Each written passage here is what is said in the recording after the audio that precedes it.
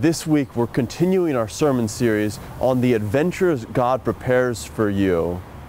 I remember a couple years back, my wife and I adopted a dog, and he was terrified whenever we went to an elevator because he would see the gap between the building and the elevator. He would see that gap there, that chasm, and he was terrified to step beyond that gap into the unknown.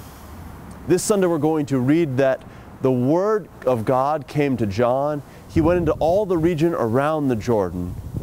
You see, John the Baptist was the son of Zechariah. He was the son of a priest in the temple. And John could have followed in his father's footsteps and stepped into a position of power and prestige and influence. But instead, John felt called to step into the unknown. And we read that he fled into the Judean desert. And there, John the Baptist left the predictable path. He stepped into the unknown. And there are times in each of our lives when we are called to step into the unknown, much as John did.